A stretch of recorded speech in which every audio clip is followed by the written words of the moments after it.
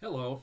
In this session, we want to talk about why Al-Anon. Why do you keep hearing us talk about the importance of getting into your own 12-step program? Right.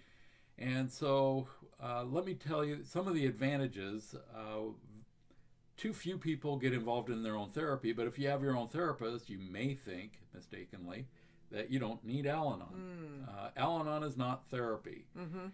and yet True. it's therapeutic. And when you're facing something that is challenging, that is, it frightens you. You see your loved one saying they're going to do this or that, and you know that it's not consistent with Mm-hmm. 12-step principles. It's so compelling to try to tell them they're doing it wrong. Mm. And starting to tell them what to do is going to initiate a rebelliousness in them. You're going to have a Mm-hmm. fight on your hands. And a sponsor, your sponsor, is who you call rather than telling them why don't they call their sponsor or they need to go to a meeting or any of that kind of stuff. Right. You say, I'm calling my sponsor. I see this happening in you. You know, this is the behavior. This Right. is what observable facts. This is what I've seen. And now this is what I'm going to do about it. I'm calling my sponsor. And you let it go. So let me ask you this though. What exactly is Al-Anon? What do you do? What's a typical meeting like? What's the program like in general? Yeah. Al Anon is for people who have a qualifier, an addict or alcoholic, and the first step is admitting that you are powerless over them drinking or using. Mm. Mm-hmm. You can't make them drink or use, and you can't keep them from drinking or using. So Right. it's nice to know that you can't make them drink or use. So Al-Anon, the first thing is, you have an addict or an alcoholic Yes. in your life, and they are an offshoot of AA. Yes. So AA was founded in the 30s approximately.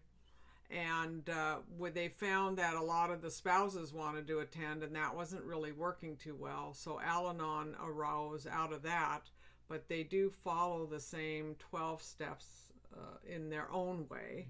It's a little bit different, but there are 12 steps that you work through. In other words, that you address each one of them. And that's what you're talking about. The first step being I'm powerless Yes. over the addiction of my loved one. Hmm.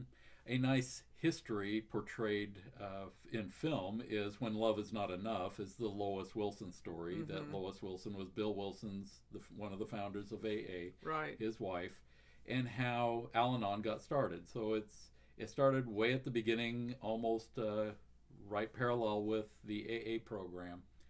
And that one features Winona Ryder and Barry Pepper. It's Mm-hmm. professionally made. It's a very nice movie. Yeah.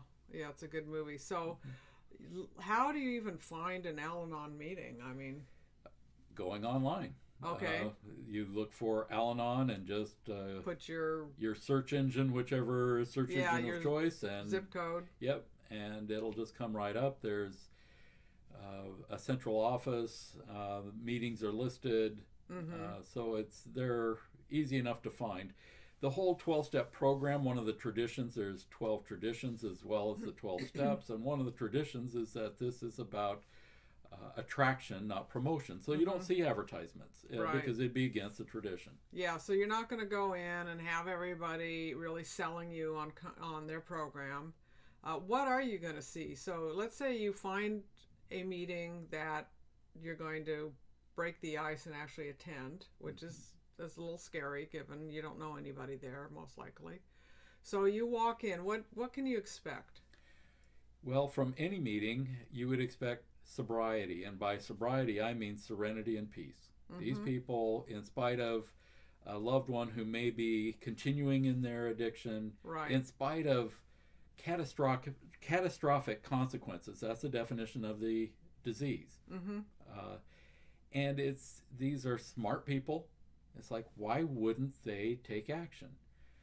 But in spite of their not taking action, uh, the people in their life can have serenity and peace. You don't have to have them take action for you to have that, but it's harder than it looks. Well, how do the meetings run, though? I mean, are you going to go in and sit in a circle, or are you going to have a lecture? I mean, what exactly happens? It depends on the size of the meeting. You can, again, find something that's going to fit your needs. That if you like to be really anonymous, a large meeting of more than 50 people, you kind of hide out a little bit more. Not everybody can talk. Small meeting of 12 to 20, somewhere in there, you likely are going to talk if you want to. You'll have an opportunity. So in a smaller group, it's going to be a circle. In a larger group, there'll be more of a speaker and sitting in rows. So you walk in, and is there like a leader, or how does that happen? There's a leader. They're called the secretary of the meeting. Okay. There's also a treasurer. There's people take service positions. It's part of the traditions, and one of the steps is about giving back. That's part of how you maintain your own serenity. Okay. And so there'll be a secretary, a treasurer. Is there somebody that kind of gets the meeting started? Yes. Do they introduce each other? I mean, how does that work? Right. That people stand up. Okay. Hi, I'm a codependent, or they talk about their qualifier. It's going around circle, introducing himself, how long you've been in the program. Okay. That addicts and alcoholics say how long they've been sober, and Al-Anon says how long they've been in the program, because it's hard to measure sobriety in this program. Yeah. Yeah. So then do people just go around and talk about anything that comes to mind, or do they have a topic? It can vary. Okay. Some meetings are more open that way. There's open and closed meetings. Open meetings are ones where anybody can attend. Okay. And closed meetings it's almost like invitation only. Okay. As it were. And so by going to an open meeting, somebody may say, hey, this one's really a good one, and you now have an invitation, and you can go to that. Some meetings are male-female, co-ed, and others are, male-stag, or what do they call for female? Anyway, women-only meetings. And, so there's quite a variation. Some meetings have a topic that some will work through the steps, or will use the traditions, something as a jumping off point, and others are open.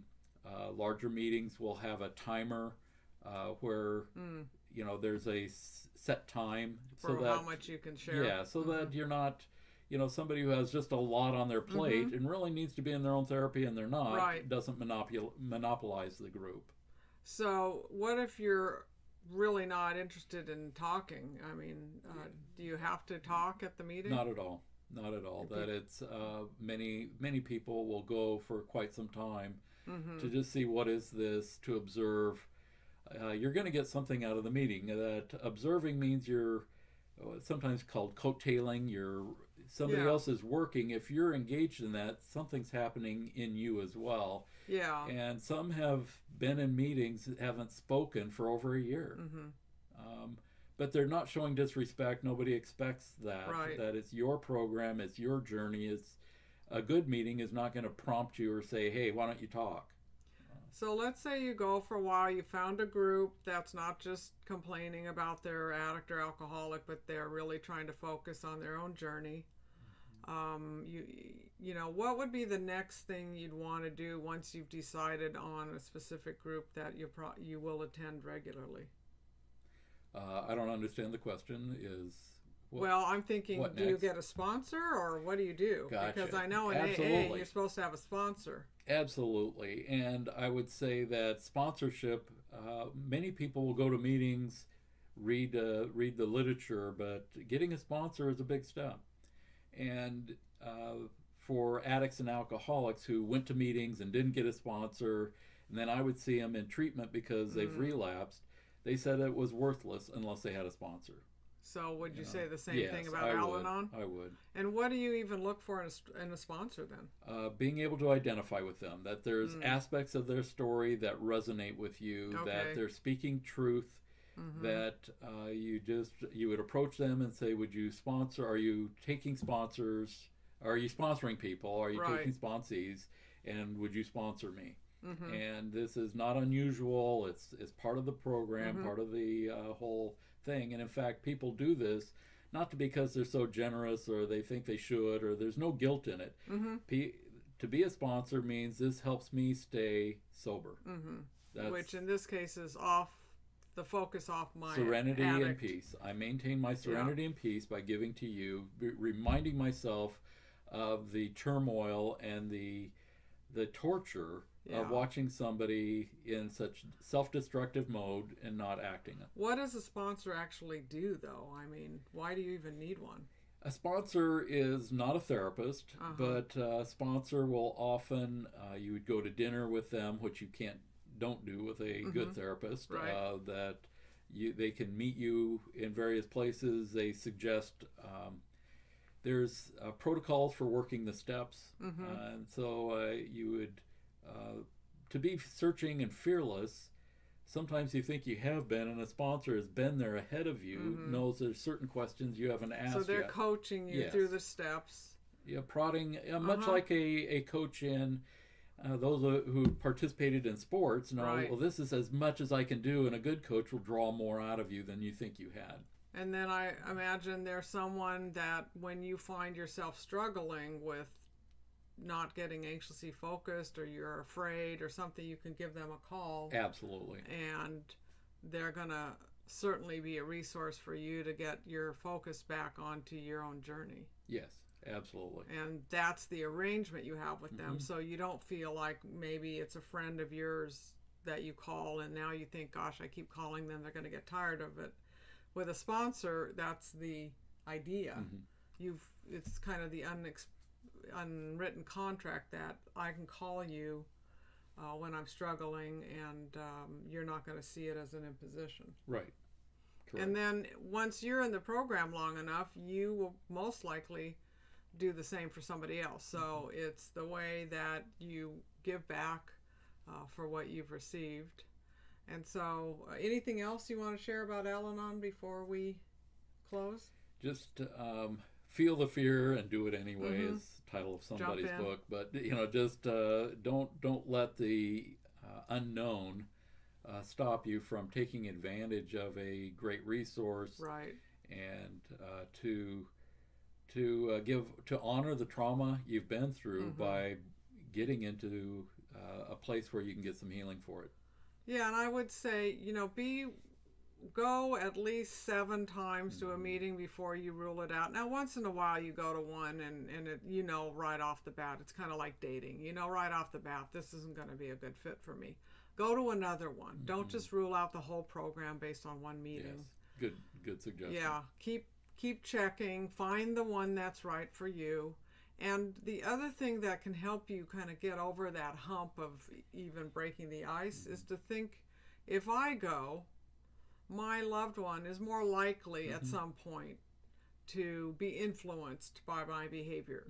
It's not a direct correlation, but we do know, and the research is very clear, that the resistance that the addict has to these things is a mirror image of the resistance that the family has.